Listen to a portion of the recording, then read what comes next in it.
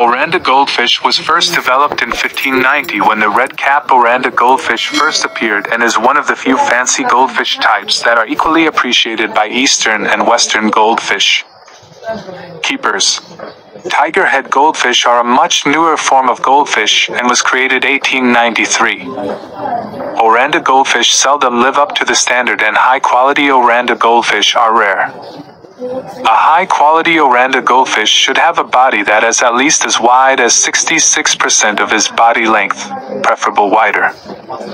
All the fins on an Oranda goldfish should be paired except the dorsal fin, and the tail fin should be split. High-quality Orlanda goldfish doesn't have forked fins, but fish with forked fins will still be seen as Oranda goldfish, fish only of lower quality. Fain-tailed goldfish could earlier be counted as Oranda goldfish, but can with today's standards never be counted as such. The tail fin should be at least the same length as 75% of the body length. Oranda goldfish should also always have a well-developed hood on their head. There exist two basic color types of Oranda goldfish: metallic and calico-based fish.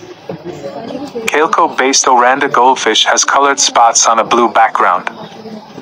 Metallic type fish has a metallic shimmer to them and can have a number of different colors. Thank you for watching. Please don't forget to subscribe and like my YouTube channel Ray the Explorer.